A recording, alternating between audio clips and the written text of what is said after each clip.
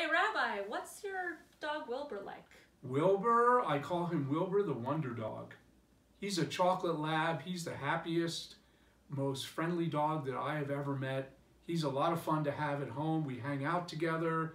He's my buddy. We play games. I throw a ball. He fetches it, and he loves swimming.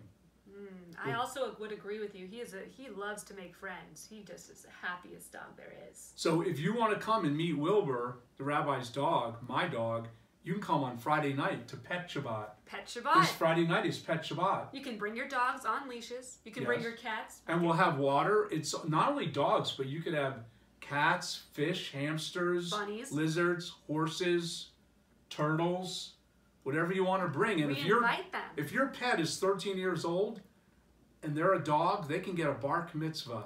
That's right, bark mitzvah. And they'll get a lox toy, a very official bark mitzvah toy this week. Also, while you're doing L'chadodi, they can howl, like go, arrrr, arrrr.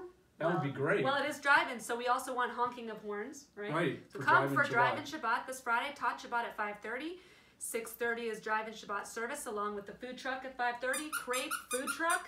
We hope you join us, and we'll have food and drinks for the dogs. See you there. Bye.